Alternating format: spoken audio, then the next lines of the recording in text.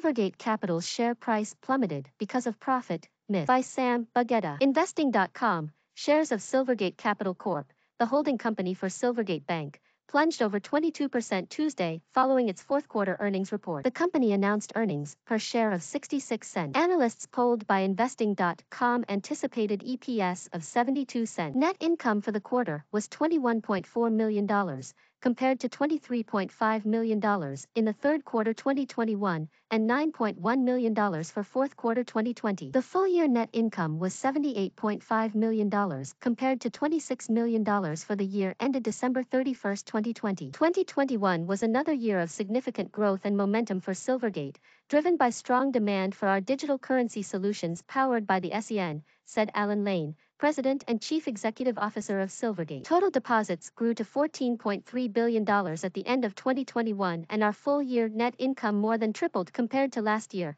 reflecting growth in both fee income and net interest income. Silvergate shares hit a low of $103.51 on the news. Heading into the close, they are priced at $105.48 per share. Commenting on the results ahead of Tuesday's opening bell, B. Riley analyst Steve Moss was right to predict an adverse stock reaction. However, he also told investors in a note that Silvergate remains one of the most asset-sensitive banks with a high level of cash and securities that should benefit from a significant interest rate increase. The analyst has a buy rating and a $260 price target on the stock.